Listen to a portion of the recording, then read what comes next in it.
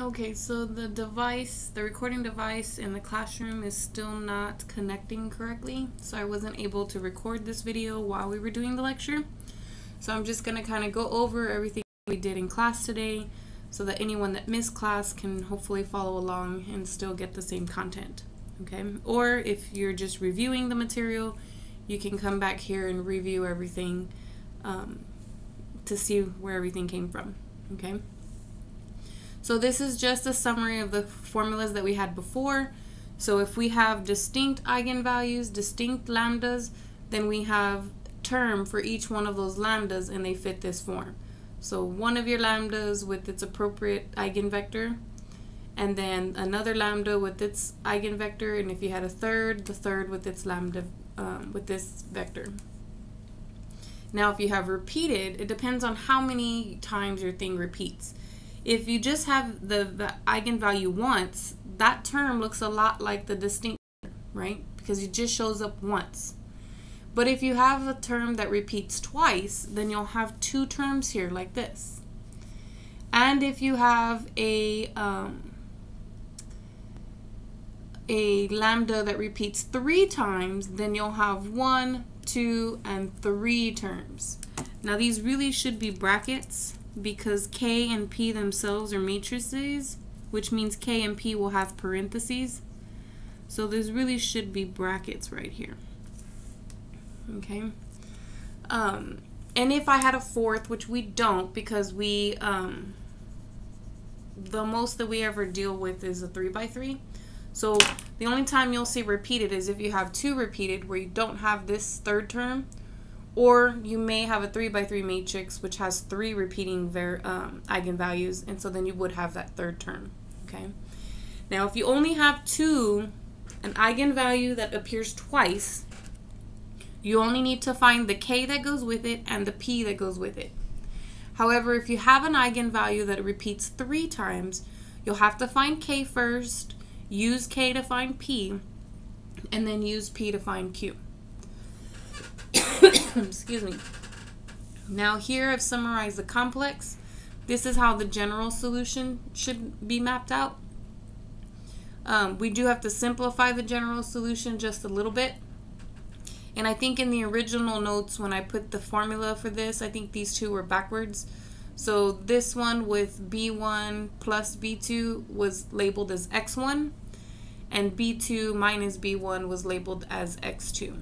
Okay, it doesn't matter which one they're in. All that means is that this term will be in the back and that term will be in the front, but both terms should be there and should match whatever's in the back of the book. Okay, and then we just distinguish down here what capital B1 meant and what capital B2 meant. Capital B1 meant the real coefficients of K1, and then B2 is the imaginary coefficients of K1. So in all, no matter what, this and this should just be some constants with no i's whatsoever, so that when you plug everything in, there's no longer any i's or imaginaries that go with it. Okay. So let's jump into the first problem. We have about 4 examples. So we're going to get through all of them. And it might be a little bit quicker than it was in class. In class, it took us the entire 2 hours. Here, it might not be as much. Okay. So the first thing we always do to find the eigenvalues is take the determinant of A minus lambda I equal to 0. So 5 minus lambda, negative 4, 0, 0, 0 minus lambda is just negative lambda, 2, 0, 2, and then 5 minus lambda. And we applied the technique on how we find a determinant of a 3 by 3, and so we ended up with this line here. Again, all of the ones going downward will have a positive in front, and all of the ones going upward from left to right will have a minus in front of those.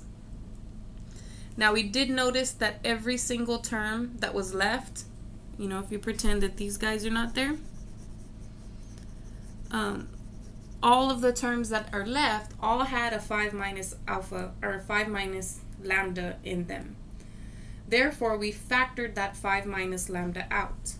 And if we're factoring 1 5 minus lambda out, we basically end up with negative lambda times this other 5 minus lambda. We end up with negative 4, and we end up with negative 4.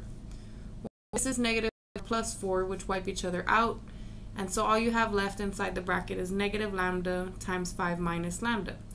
So I just put the monomial out in the front, because typically when you're writing things in a proper manner, your monomials should be in the front, then this binomial here, and then that binomial there. So when I set this factor equal to 0, I get 0. When I set this factor equal to 0, I get 5. When I set this factor equal to 0, I get 5. So we noticed we had one that was different from the others, but we had two that were repeating. So that means in order for me to find both of the solutions that go with this, I need to find k, but then I also need to find p, okay? And the way you put those together is different. You're not just going to say k times e to the 5t and p times e to the 5t. You have to follow this formula. This is what the first one will look like. This is what the second term will look like. So it's not just first term has a k, second term has a p. First term does have a k, but the second term has a k and a p. Okay? So be careful that you're following that formula when it comes to the repeated eigenvalues. So then we went ahead and tried to figure out what k was. So to do that, we had to solve a minus lambda I, k equal to 0. And we had to plug in 5 for lambda, since that's the lambda we're dealing with. So we went back to this matrix inside the parentheses and just plugged in a 5 here, plugged in a 5 there, and plugged in a 5 there. And so this is the matrix that we ended up with here. Now in order to solve this, we swapped these two rows so that the 1 could be in the top. And then we went on to try to make this term 1. So we did negative 1/4 R2, and we got this line here. The top and bottom stayed the same. Then we used that 1 to make the bottom a 0.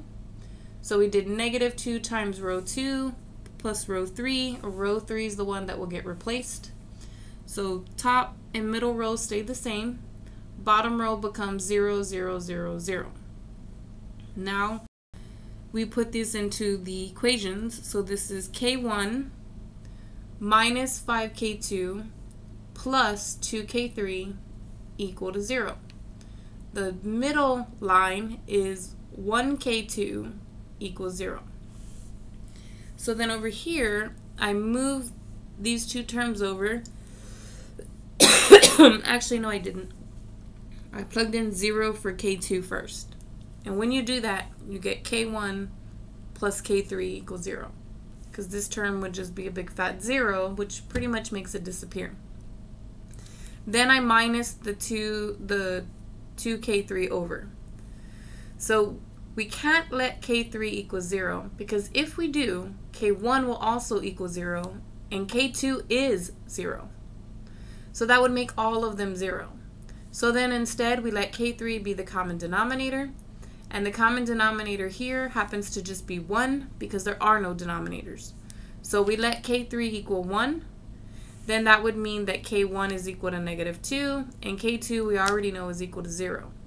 So then our matrix here, our vector, becomes negative 2, 0, 1 for that lambda. But we had that lambda twice, right? Which means we now also need to find the p. And in order to find the p, you use the same left-hand side. That part's going to be exactly the same because it's the exact same lambda. The only thing that's changing is instead of putting zeros on the right-hand side, you now have to put the answers you found for k.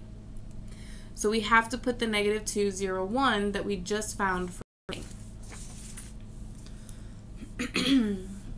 So then once we had that, we swapped the top and middle again. Then we did negative 1/4 row 2 again, and we ended up with this. And then we tried to get this back to 0, so we did negative 2 R2 plus row 3 being the one that gets replaced. And we ended up with this, and then we put it back into our equations. So P1, because my variables here are P's, so P1 minus 5P2 plus, oh, and I made a mistake. This is 2. So this should have been plus 2P3. And then the next equation is P2 equals 1/2. So I don't have a choice. P2 is going to equal 1/2. The only thing is that right here, this should be 2P3. So then I get 2P3. So if P2 is 1/2, I plugged in 1/2 for P2 over here in the top equation, which means I got negative 1/2 plus 2P3. And if I move over both of these terms to the other side, this is still going to be 2P3. Now, here you can let P3 equal 0 because P2 is not 0. So they won't all be 0. So I let P3 equal 0, which means this would be 0, and then that would still be 5/2. So somehow, coincidentally, we still ended up with the same P, and it still works, okay? The other thing is that we have to put this together, okay? And we'll put that together later. The last thing we need to do is figure out what K goes with our lambda equals 0. So this is going to be a different K than the K we just found, so I called it K2. Then we're plugging in 0 for lambda. Excuse me. So if I go here and I plug in 0 for lambda, the matrix we end up with is this, and we are solving a regular distinct, so we do turn back to zeros. We're not doing a repeated where that changes. So we swapped the top and middle, and then we tried to get a 0 here, so we did negative 5 row 1 plus row 2, and we got this there. We tried to get the 1 in the middle by doing negative 1/4 R2, ended up with this. And then we tried to get the 0 down here, so we did negative 2 R2 plus row 3. Row 3 being the one that's getting replaced. And then we ended up with this. So we put it back into our equations. 1K1 plus 2K3 equals 0. K2 plus 5/2 K3 equals 0. So we moved it over. K3 is the arbitrary guy, so we let K3 be the common denominator, because if you let K3 equal 0, then K2 is 0, and then K1 is 0, and then they're all 0. So we had to do the common denominator, which was 2, which meant that K1 was negative 4, and K2 would be negative 5. So there's my K for lambda equal to 0. So for my distinct factor, or no, sorry, the repeated part, we're using our formula. C1, K1, e to the lambda t, plus C2, K1, t e to the lambda t, plus p e to the lambda t. And for the lambda equal to 0, we have C3 equal to K2 times e to the lambda t, which is 0. Well, e to the 0 is just 1, so you really don't need to write that part of the term on this last term here, which is why I got lazy and I just boxed all of that, because that is the final answer, okay? Since you're just basically multiplying all of those items in this matrix by a 1, they're going to stay the same.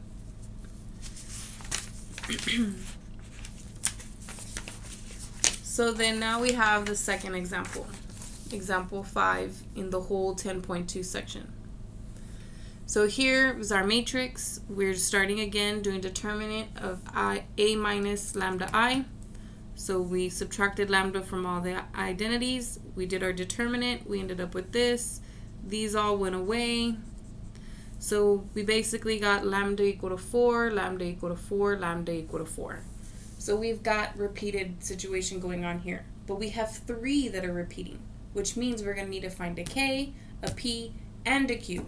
And make sure that you're using that formula base to find the 3 different solutions. Okay?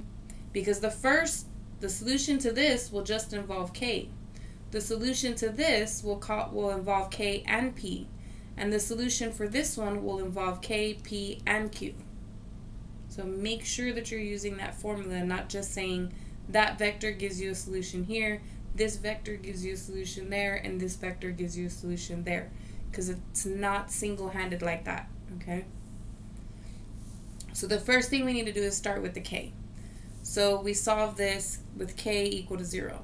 So if I plug in 4, because my lambda is 4 for all of them, if I plug in 4 here, here, and here, I'm going to end up with this matrix. And then you notice there's nothing to solve there. So K2 is 0, K3 is 0.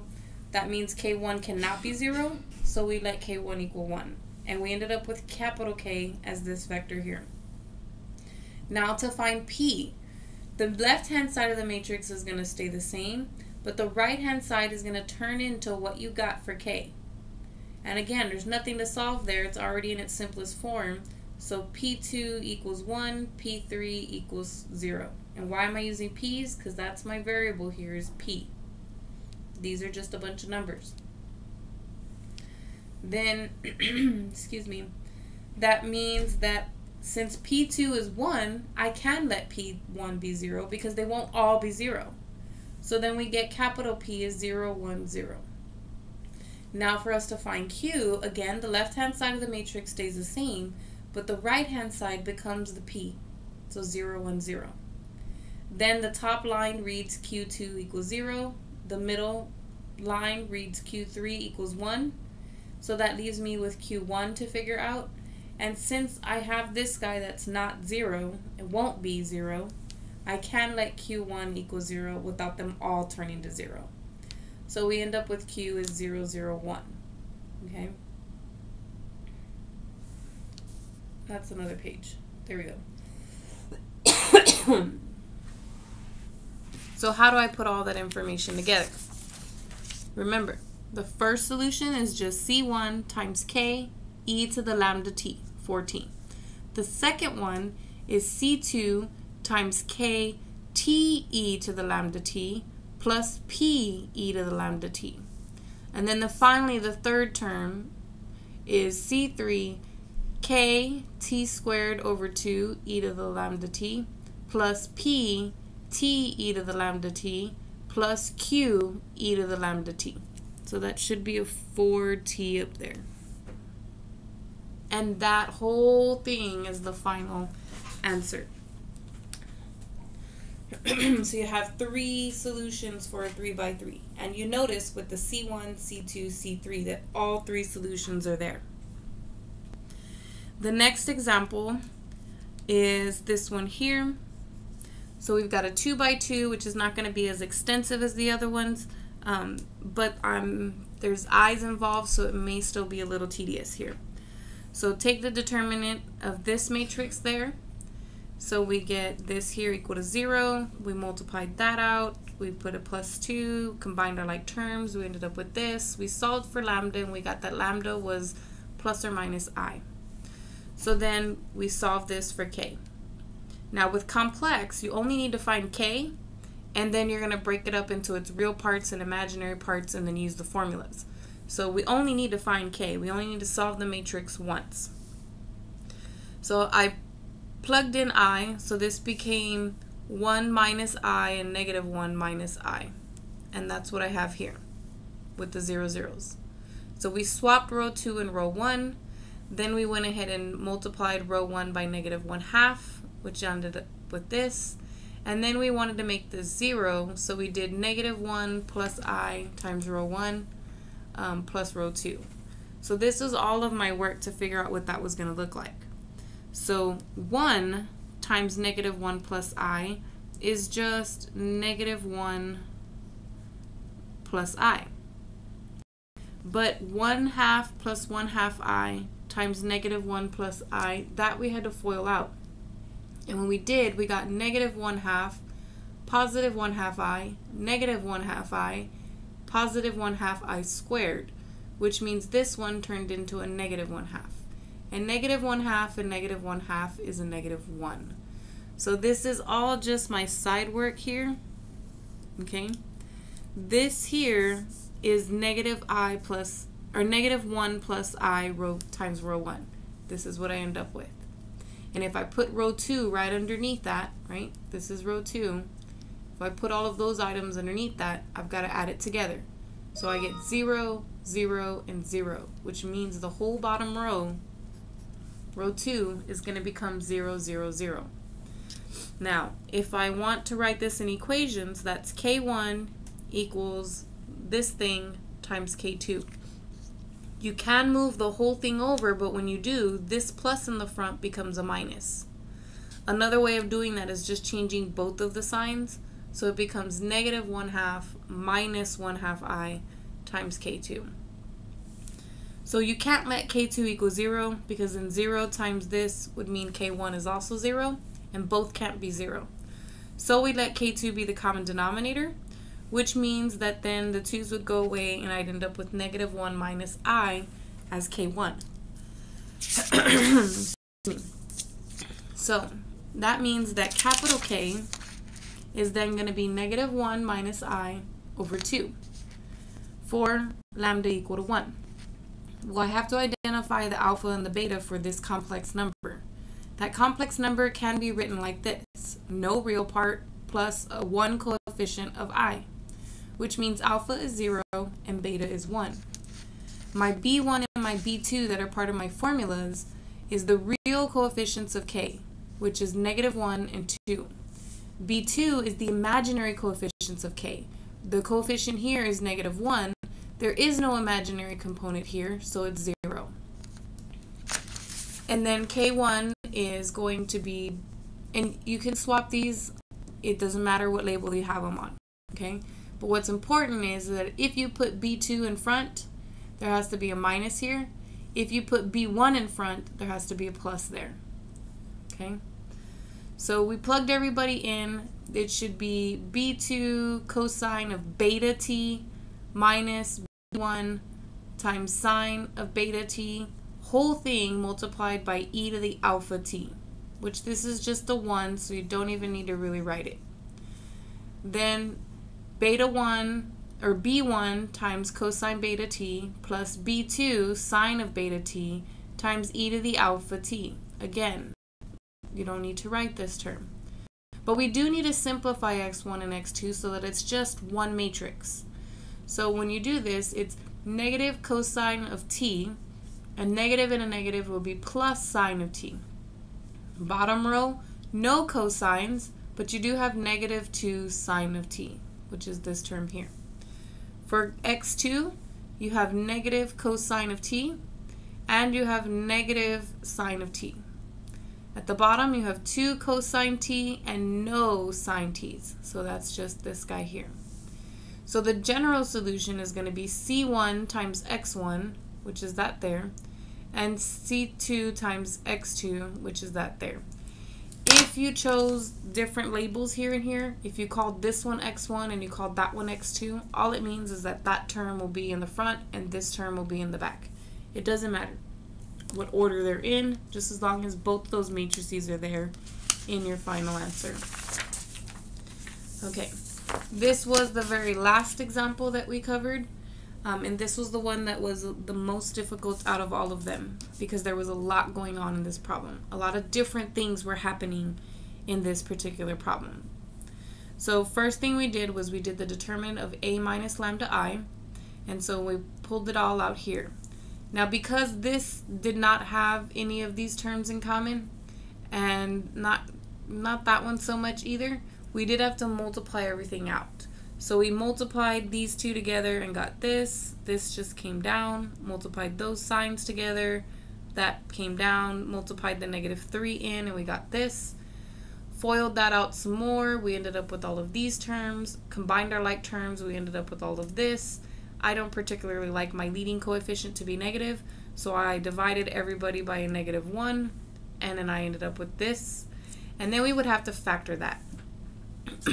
And the fastest way to figure out how to factor that is to use your possible solutions theorem or possible zeros theorem, and then plug them in to see which ones actually work. So we take the factors of the back guy, which are 1, 3, 5, and 15, divide by the factors of the front coefficient, which is just 1.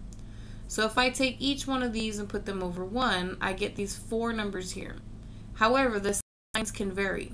So in actuality, there's actually 8 possibilities of numbers that I can get here, okay, of lambdas that will actually work.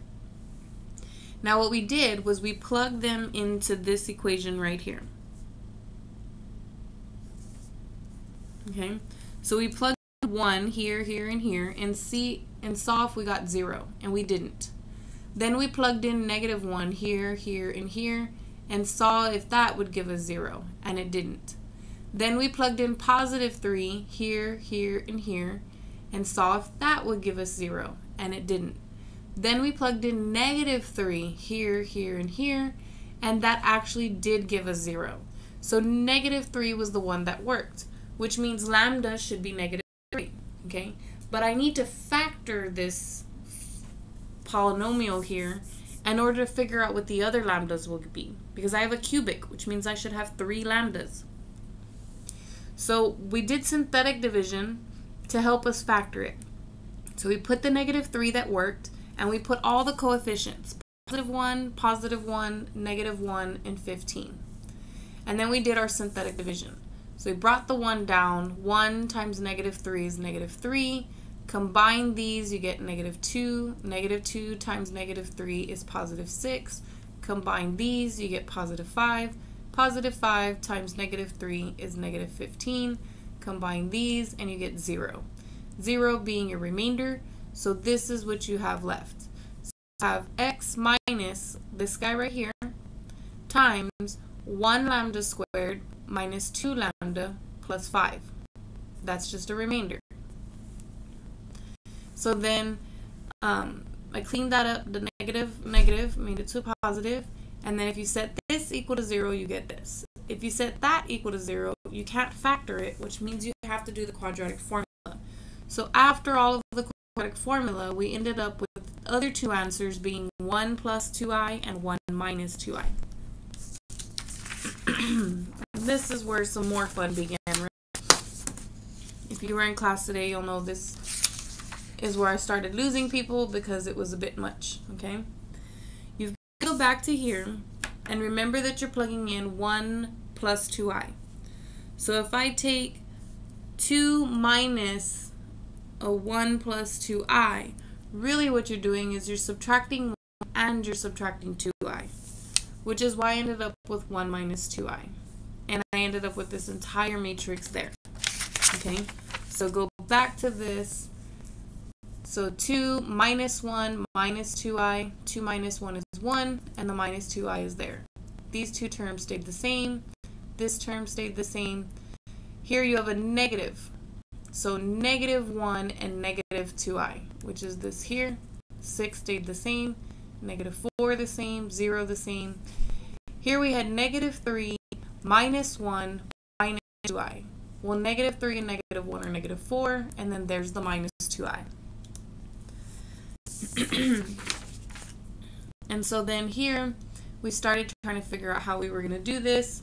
We tried to make this thing real first by multiplying by its conjugate, and then we saw where that left us. So if I multiply this times 1 plus 2i, we ended up with 5. If I multiply 1 times 1 plus 2i, I ended up with 1 plus 2i. And if I multiply 2 times 1 plus 2i, I ended up with 2 plus 4i. So each of those items was replaced by their multiples. Okay. Then we noticed that these two are opposite signs and could probably get some zeros. So we did r1 plus r2, and we decided to replace r1. So when we added those together, we got 8, we got 0, and we got 8 plus 4i, and then of course we got 0. Then we noticed that that this and this were multiples of each other. So we multiplied the bottom times 2, added it to the top, replacing the top.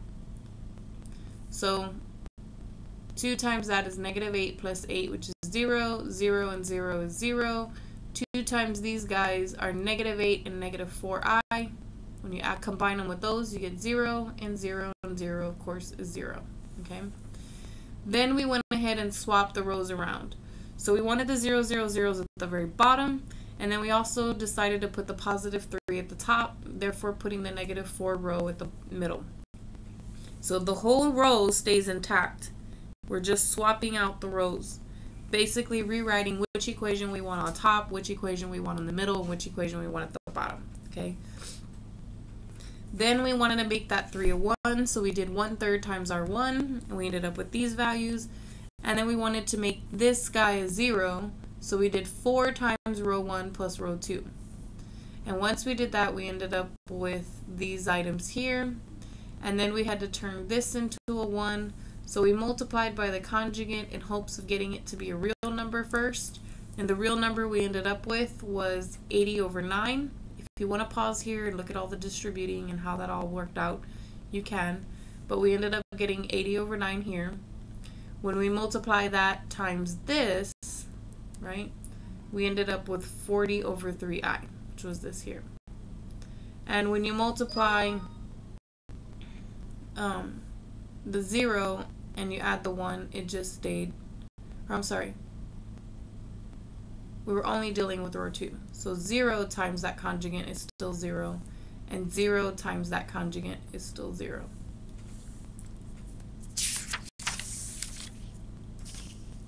So then we wanted to make the 80/9 a 1.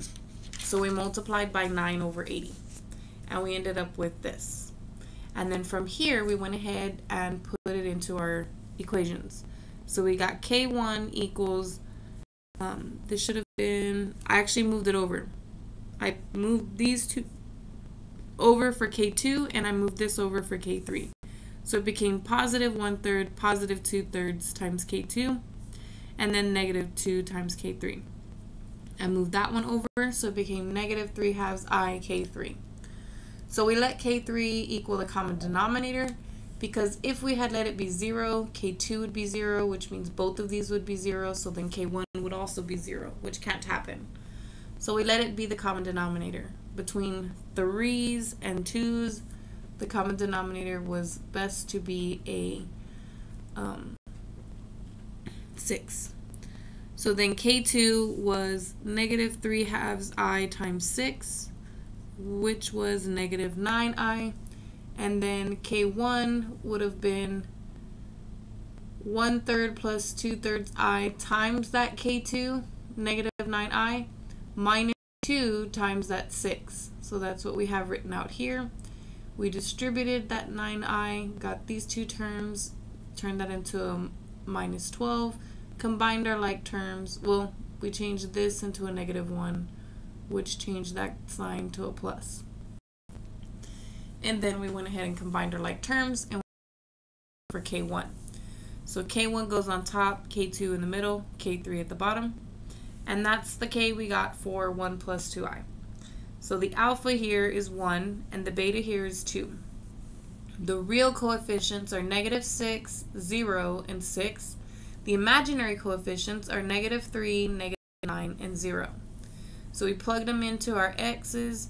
We've got b2 cosine of beta 2, 2t, minus b1 sine of beta, all times e to the alpha t. And then same thing here, b1 cosine of 2t plus b2 times sine of 2t. And then e to the alpha t.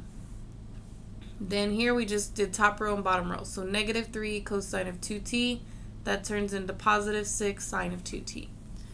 Here there's no cosines, but you have negative 9. That should be negative 9. Oh no, I'm looking at the wrong one. Top, x1, right? Negative 3 cosine, positive 6 sine.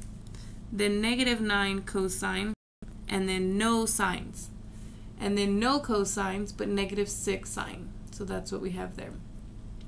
All times e to the t. 1t is just t.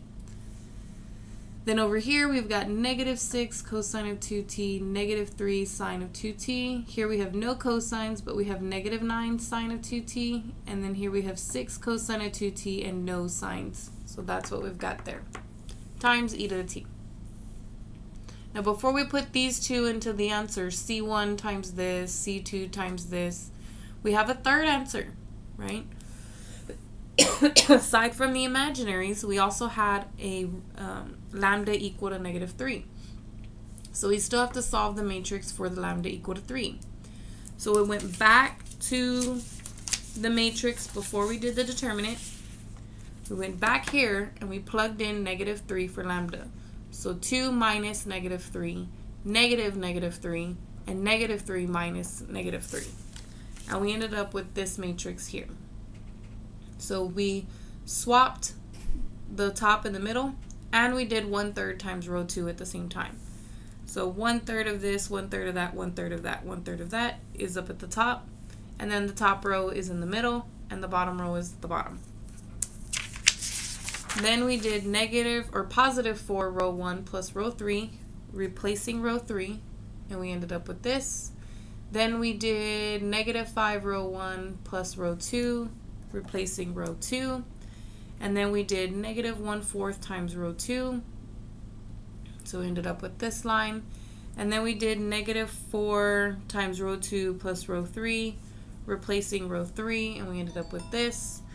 And then we put it back into our equations. So K1 plus K2 plus 2K3 equals 0, K2 plus 2K3 equals 0, K1 equals -K2, -2K3, and K2 will equal -2K3. So you can't let K3 equal 0 because then K2 would be 0, and if both of these are 0, then K1 would be 0. So we let it be the common denominator, which was 1. Then that means K2 is -2, and K1 is going to be -2 minus 2 times 1, which turned out to be +2 minus 2, which was 0. So we got 0, -2, and 1 for the vector. So we got C1 equal to X1 from the previous, plus C2 equal to X2 from the previous lambda. And then now we have this third solution, which is C3 times this vector e to the lambda t. And that's all 3 of the solutions for the 3x3 matrix. Now just a quick mention, we are finished with the lecture. This is the end of new material. For the next few days, this is what it's going to look like. So we have class on 11/26. We have class on 12/3, and we have class 12/5, and then we have our final exam on 12/12. So on the 26th, if you turned in your chapter 8 homework, you can correct it and turn it again, or if you didn't turn it in, you can still turn it in, but it will be considered as corrections, okay? When you turn it in, you can get 80% of the points lost. So those that didn't turn it in entirely can get the highest grade you can get is an 80, okay? Those who only had 1 or 2 problems, or maybe 3 or 4 to correct, you can still get 80% of those back. So here's the chapter 8 homework corrections are due. If you didn't turn your homework in the last class, then you are doing homework corrections even if it's the first time you're turning it in, okay? And we're going to practice this 10.2 material. Okay, that's what's happening next Tuesday. Nothing will be recorded, nothing will be posted. So if you want to get the most out of that class, you need to attend. On the 3rd, we're going to go over the second half of the final review, which is basically chapter 8 and chapter 10. Okay, and this is the day that the chapter 10 homework will be due. So you'll get some practice with it, and then you're going to have to turn in the homework that following week after Thanksgiving. Then on this day, we're going to be, this is our last class, we're going to do the first half of the final review, which covers chapter 2, 3, and 4. Okay? So we'll kind of review all of the old material. What's the good stuff that we're going to need from all of that old material for the test. Okay? And then on 12/12, same classroom, same time, 10 o'clock, is going to be your final exam. So that's the end of it. We've got 3 weeks left, and this is it. This is Thanksgiving week, this is the following week, and then this is final exams week. And we are done. So keep working hard, get your homework knocked out, try to get as most points as possible. so we can keep pushing forward and everybody can hopefully pass the class.